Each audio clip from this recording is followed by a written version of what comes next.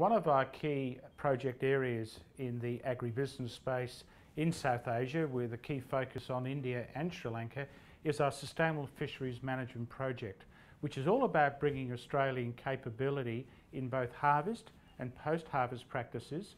to bring to bear to help in develop and build greater efficiency in both the Indian and Sri Lankan wild-caught fishery and also in agriculture. For example, just to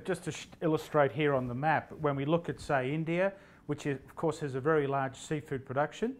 employs something like about 50 million people right across about 9,000 kilometres of coastline, we find that there are areas where Australian capability can be brought to bear, both in terms of improvement in the catching processes, both in terms of the holding and storage, and certainly both in terms of the packaging and the marketing. Well, it's pretty obvious that, that India and Sri Lanka within South Asia have a keen interest to address the food security areas. I think there are a number of areas of engagement. For example, if we talk about the rock lobster industry in India, a large proportion of the catch is in fact processed and sold into the local market as well as neighbouring markets at low price points. There is an opportunity to increase the live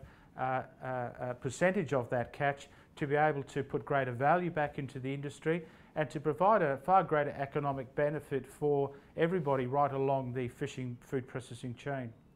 We've identified a very simple platform which we think provides a far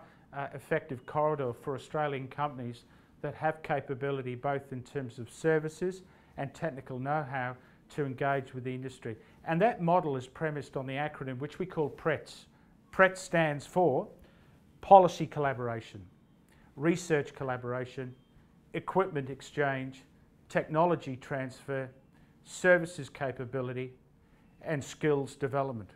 We think those pillars of PRETS are an effective way for the industry to understand where Australian capability can be brought to bear. I believe the Australian seafood industry can engage in a number of ways.